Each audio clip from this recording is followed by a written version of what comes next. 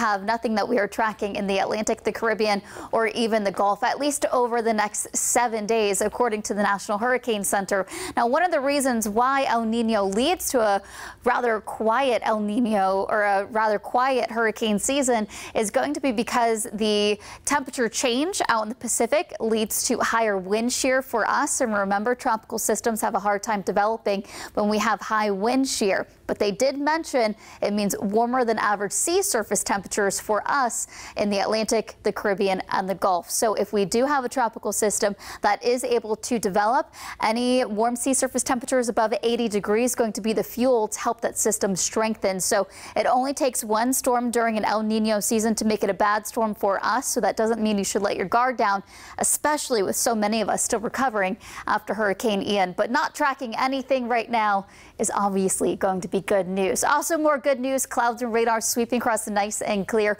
not tracking any rain first thing this morning. Very warm though, 77 Arcadia, 78 Punta Gorda, the same Lehigh Acres, 81 Fort Myers, 81 down in Naples. As we head through your lunch hour, we are looking at plenty of sunshine, but after 1 o'clock, more clouds moving through. That will be associated with the afternoon storms and showers that we'll see by 2, with temperatures already then near 90 degrees. So let me time out the rain for you around 3 o'clock. Most of us are mainly dry, but through Immokalee, for example, Lake Placid, Port Charlotte, a couple of spotty showers. Storms and showers race through our inland areas around 7 o'clock, really impacting Lake Placid. Storms and showers up and down Highway 27 and along Alligator Alley, with all of that rain dissipating by 11 o'clock tonight. Overnight, going to be nice and quiet, and we are dry first thing Sunday morning, but once again, 3 o'clock, kind of the same spots through our inland areas, Lake Okeechobee, Alligator Alley, Lake Placid, Arcadia, picking up on the rain. All of that rain activity races over to the East Coast, and we're dry by 7 o'clock in the evening.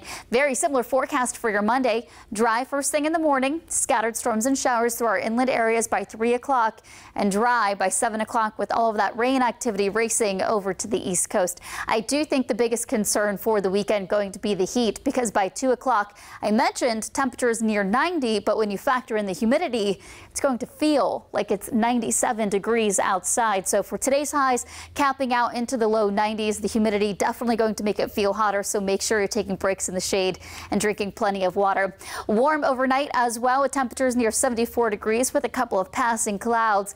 And it looks like we have a rather fantastic weekend ahead of us, with a 30% chance of isolated storms and showers for today, 40 for your Sunday, and 40 as well for your Monday. And it looks like isolated to scattered storm chances as we head through the beginning of your next work week. Highs each and every day capping out in the low 90s.